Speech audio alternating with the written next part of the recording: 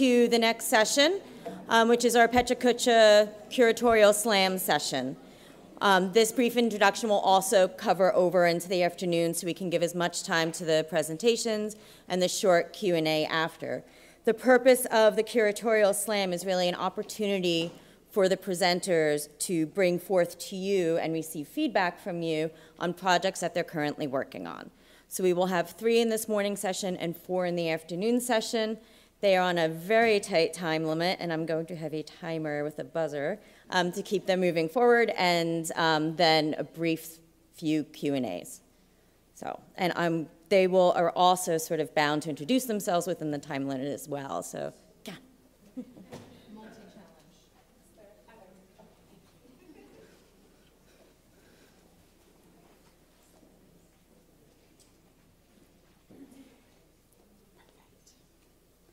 Thank you. Okay, so good morning, everyone. It's such a pleasure to be here in Detroit and part of this conference. My name is Toby Lawrence, and perfect. So I'm the assistant curator at the Art Gallery of Greater Victoria, a public art museum located in Victoria on Vancouver Island, British Columbia. Sitting at the most southwesterly point in Canada, Vancouver Island is 300 miles in length, and engagement with the land is featured highly in the lives of most Vancouver Islanders.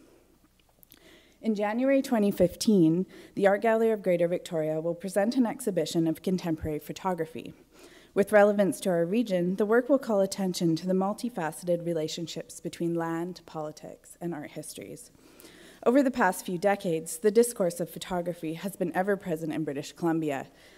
Yet, in the shadow of the Vancouver School, Victoria, the provincial capital, has made little space for photography as artistic practice. Case in point, as my collaborator Michelle Jakes and I delved into the exhibition archive, we found that while photography has made numerous appearances in group exhibitions, the Art Gallery of Greater Victoria has produced only a handful of photo-focused exhibitions in recent years, with greater concentration prior to 1985. So with this exhibition that I'm talking about here, yet to be definitively named, and with most artists still to be confirmed, we aim to be self-reflexive and to think critically about the breadth of the gallery's relationship to photographic practice and the potential of photography as a discursive framework. So the initial question went something like this. Given the historic significance of early Victoria-based photographers such as Hannah Maynard and Harold Mortimer Lamb, what is unique about photographic practice in Victoria today? But is this question too regionalist? With no desire to impose undue limitations, we began to consider the links we were seeing in photographers from our region to those we were seeing farther afield. We were quickly seduced by common threads and arguably a common aesthetic, weaving together poetics and ecology to reflect issues that continue to be prevalent throughout our region, such as land usage, land claims, racialized and marked bodies, social and political identity, and the various interconnections among the former. Thus bore the title of this presentation.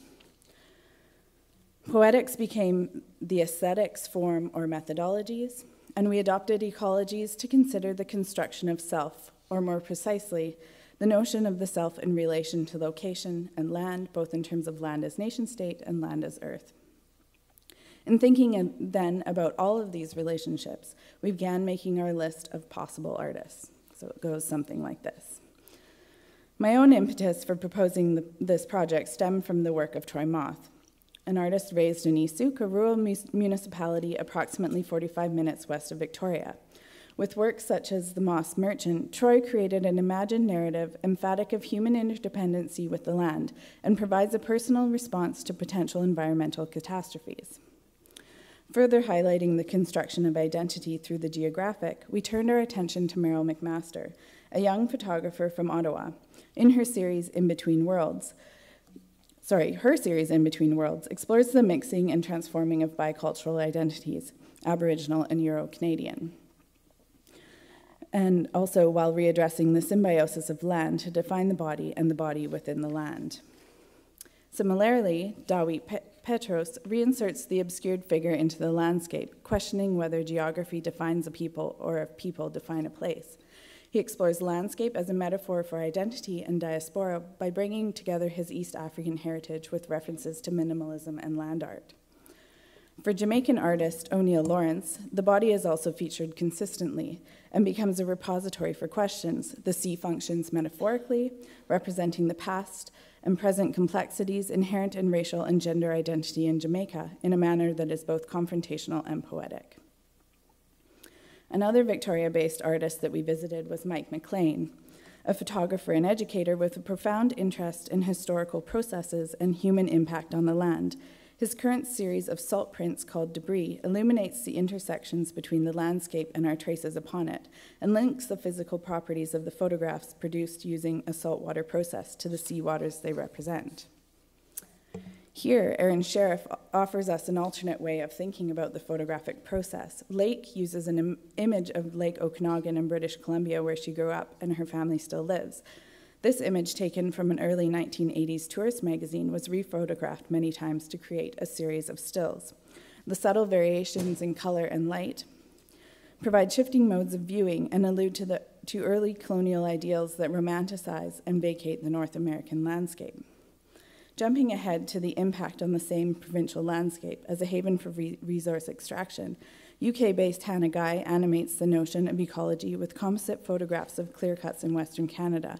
Her critical investigations evoke notions of ecology through ideas of our relationship to the home and habitat, and in turn the fragile balance between our environment and us.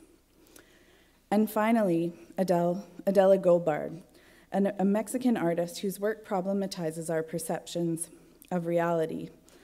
With her series Fictions, Adela explores the intersections of the useless and the pragmatic, of use and meaning, fiction and reality, and that which is probable with that which is possible. Thank you.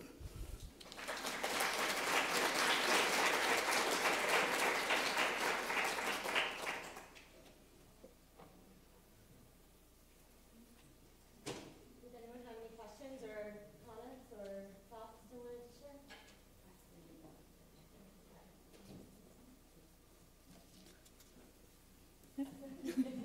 Thank you.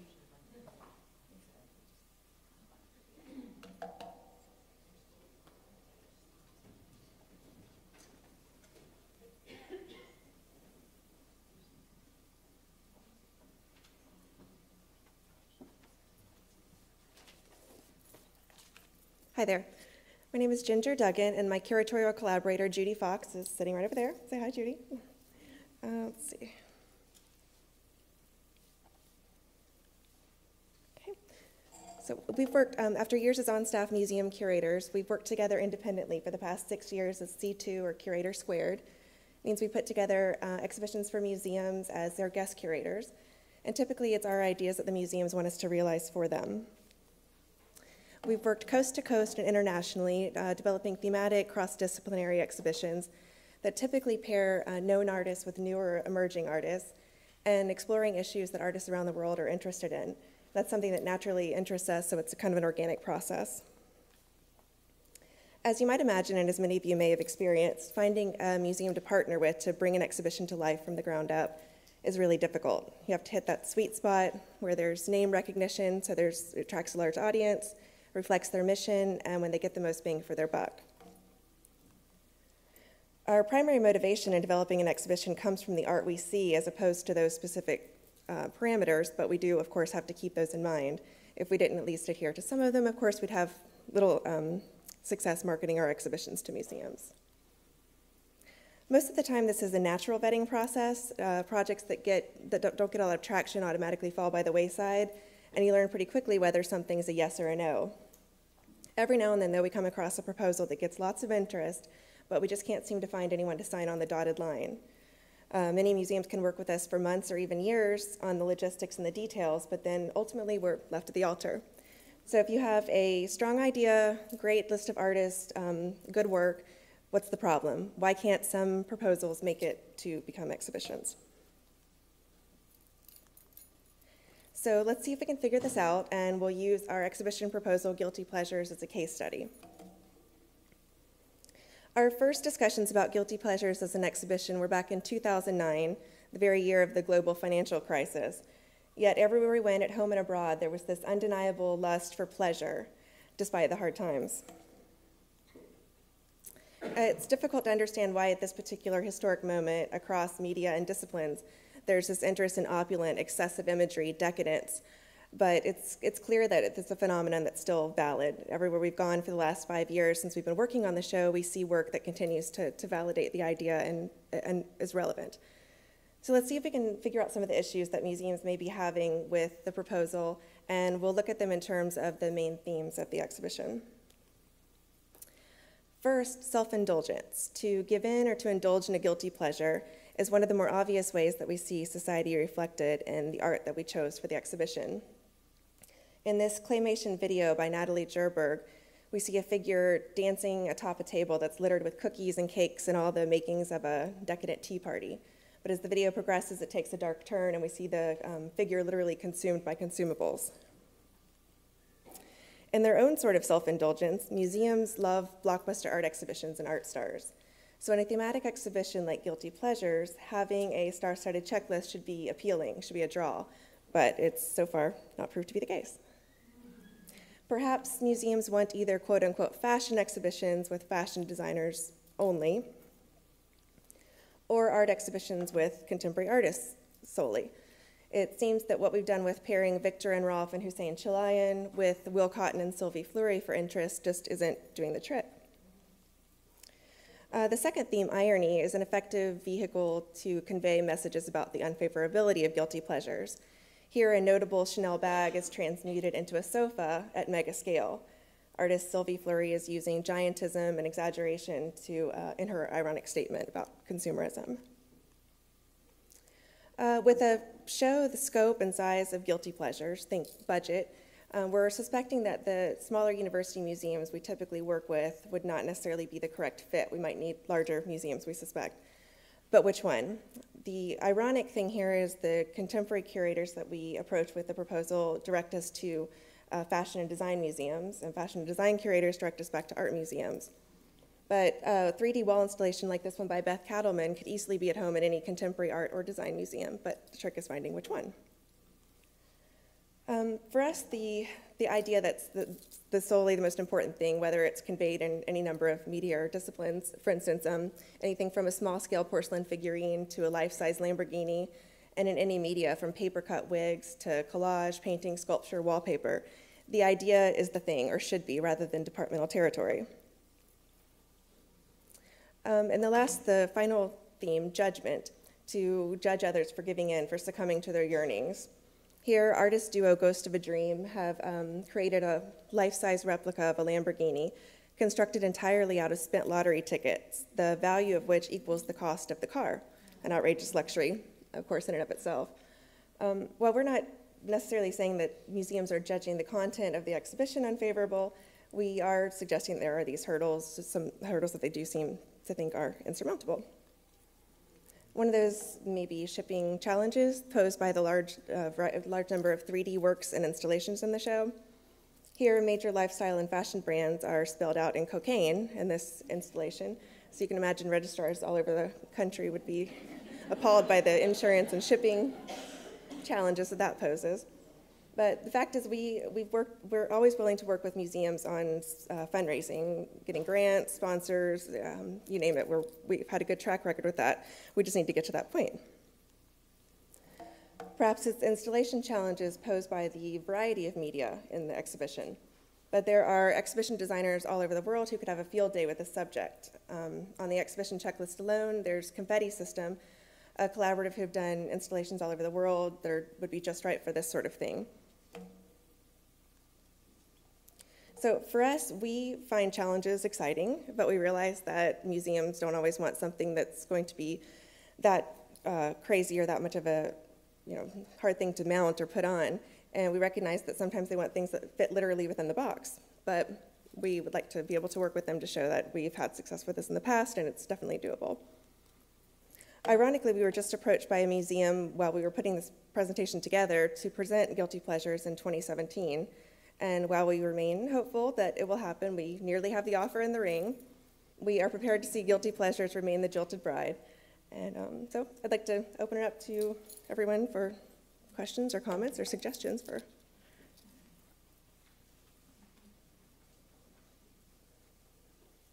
Anyone? No. Yeah, wait, there's one. Can I get that one or no? What was your question? Well, I just had I'll just yell because she's going to. Okay.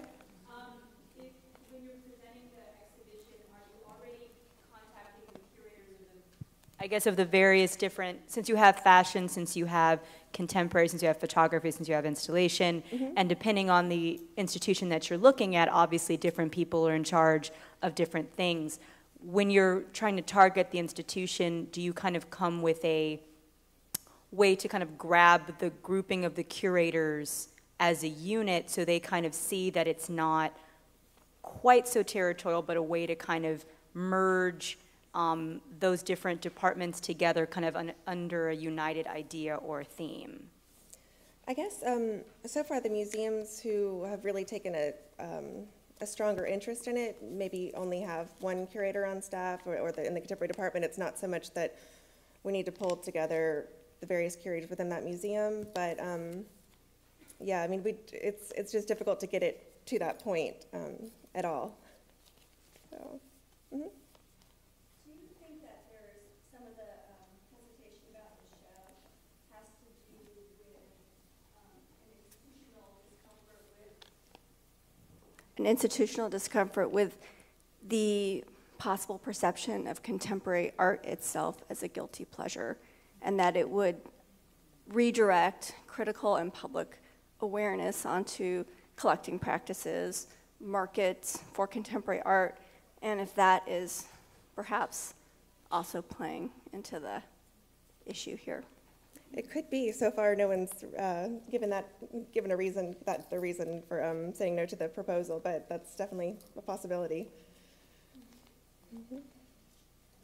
Yeah.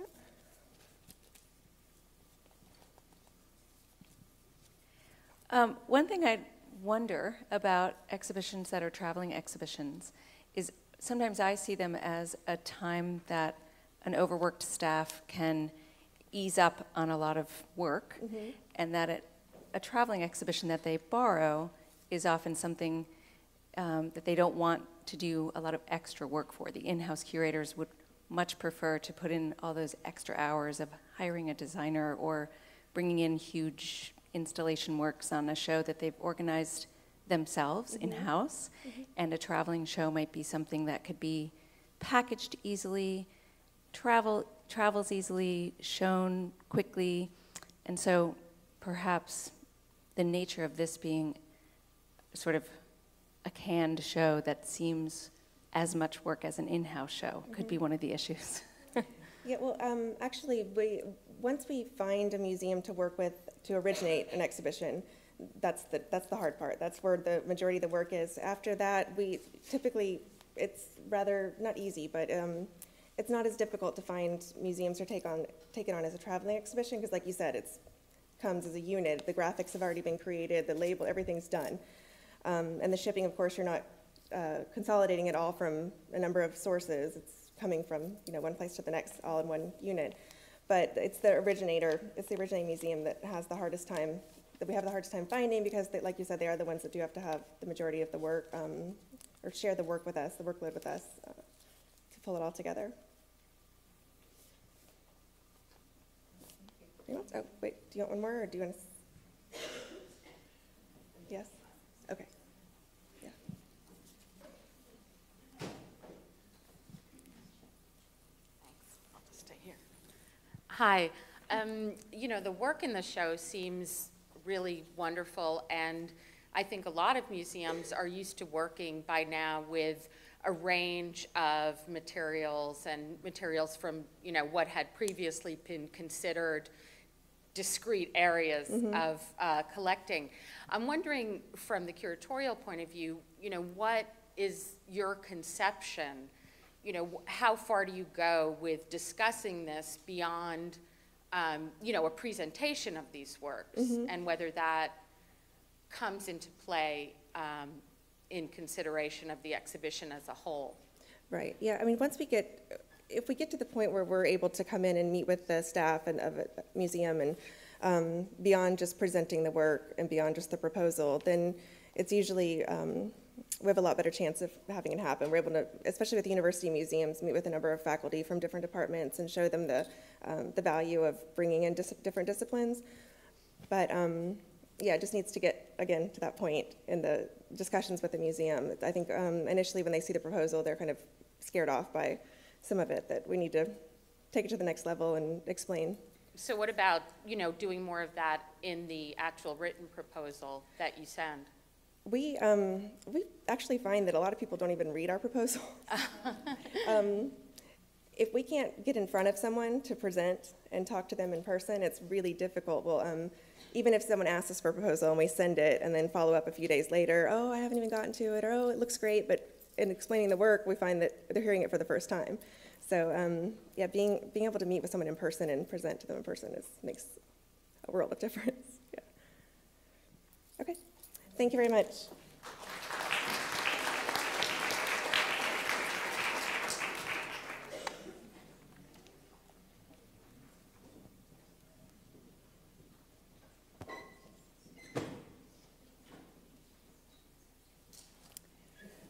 Hello, I'm JoAnne Northrup from the Nevada Museum of Art, and today I'm going to talk with you about Late Harvest.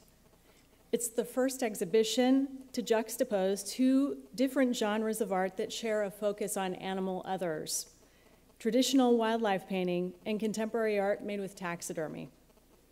Through this contrast, new meaning is created. Contemporary artists challenge hierarchies that place humans at the center of the natural world. Artist Wim Delvoye's work is a radical subversion of the Natural History Museum-style taxidermy with which we're all acquainted. Live pigs are tattooed and they become artworks and therefore valuable. They're also safe from slaughter and the meat industry.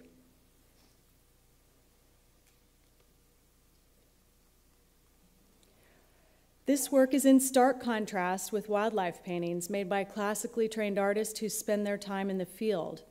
They love animals, understand their habits, and see hunting not as a conquest of nature, but as a participation in it. In contrast, artist Yinka Shonobare's intentions are political.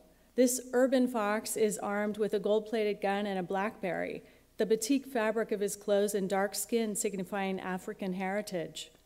The artist references the BlackBerry riots of 2011, when ethnic minorities in London used social media to stage a protest that turned violent. The objective of Robert Kuhn's 1986 Message on the Wind is to capture the majesty and fearsome power of the polar bear. In essence, Kuhn's painting is the two-dimensional equivalent of Natural History Museum taxidermy. The artist duo Snabornsdottir and Wilson's photography has an activist agenda. They researched all the taxidermy polar bears in the UK, photographed the animals in situ, and included provenances for each bear: gender and age, where it lived, how it died. In doing so, they're reinvesting the animals with agency. Carl Rungius specialized in capturing what might appear to be a chance encounter with wild animals. It's an idealized view of nature that suggests man and beast living together in harmony. In contrast, Amy Stein's Chance Encounters explore the barriers that we construct to separate domestic space from the wild. Artist Carly Fernandez merges with a bear to create stage scenarios that read like a snippet from a Brothers Grimm fairy tale. Man is redefined as one among the continuum of animals, which includes the human animal. The colonial past is present in many historic wildlife paintings. German artist Wilhelm Kunert traveled to East Africa in the late 19th century to study animals in their habitat. He went on safaris, made sketches and field notes, and used these as the basis for his paintings. Andrew Zuckerman's representation features a live animal photographed against a white background. The lion meets the viewer's gaze head-on as an equal, suggesting a post-humanist perspective.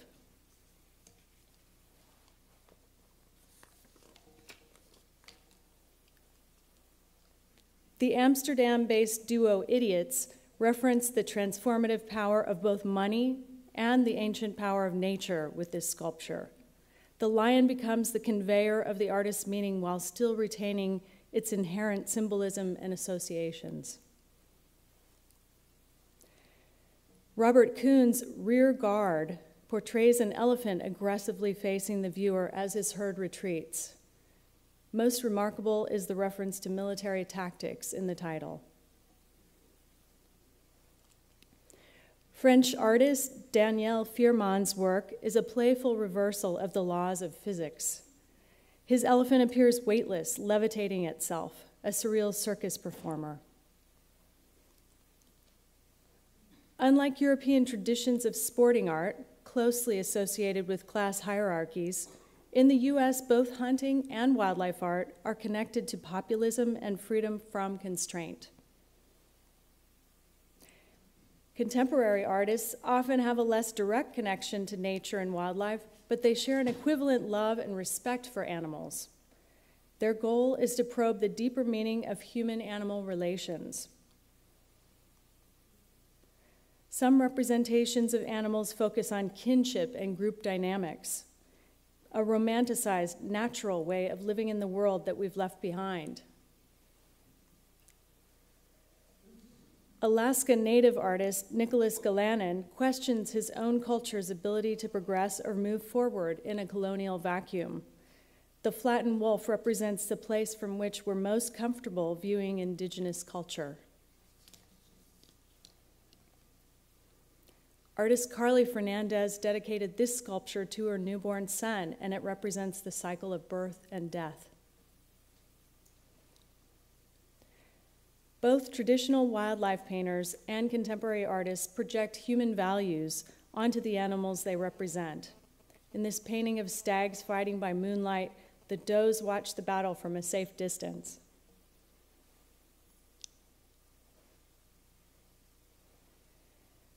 Despite contrasting representational strategies, the artists in Late Harvest share a common focus on animal others, whether harnessing their power as agents of nature or symbols of culture.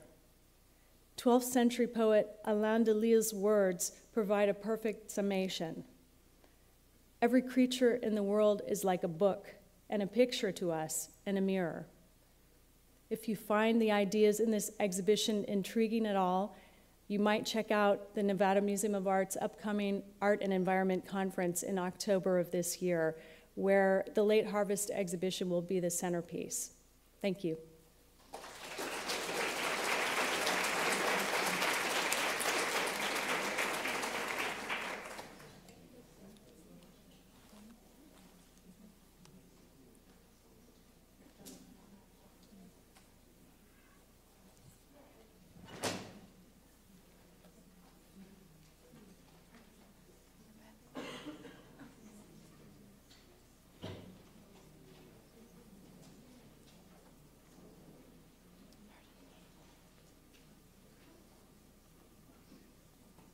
Hi, I just wondered if you had, or if the exhibition was considered kind of mythology with, you know, the human figure part animal at all, and the, you know, just kind of thinking about when you were speaking about the relationship between kind of human as an animal as well, if the kind of mythologies of different human-animal kind of hybrids had become a part of the exhibition at all.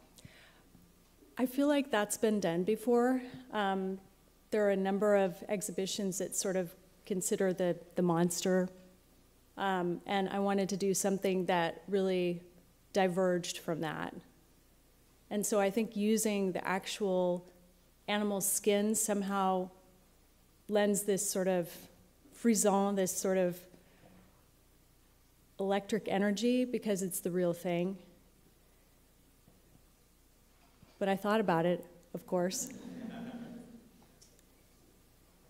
Hi, I was just wondering what kind of conversations you might have been having at the museum in terms of perhaps preventing or anticipating any backlash, say, from animal rights activists who might object to the use of the actual taxidermied animals? I feel like we're providing a forum for people to have those conversations. In Nevada, as in many of the states in the West, hunting is a part of some people's lives. And as a sort of I moved to Nevada 2 years ago, and it just struck me, being a Californian and seeing how differently people consider their relationship with animals. So I really do want to encourage those conversations, because I think that there's really a groundswell of thinking about our relationships with animals happening, whether it's considering our foodways or, our relationships with animals even in a zoo and things like that. I think there's a slow changing of consciousness, and I want this exhibition to be a part of that.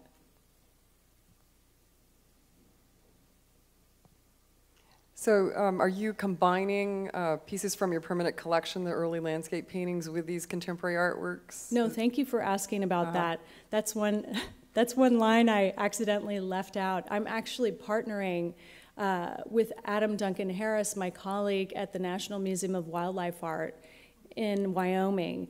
And actually, wildlife art was something that I didn't really know about.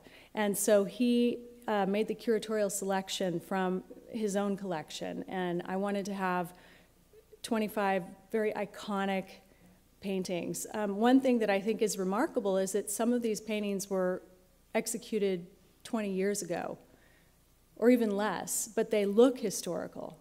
I proposed that show to them 15 years ago. Yeah, the same show.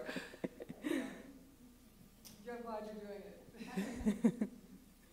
Maybe it took 15 years for it to happen, but it's actually not taking place at the National Museum of Wildlife Art. I think all their members would probably cancel their membership.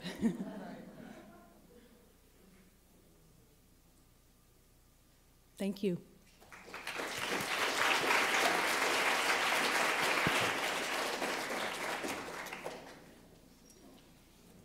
If you look in your program, it's now lunch, which will take place in the Great Hall Rivera Court, and we return here at 1 p.m. for our keynote address.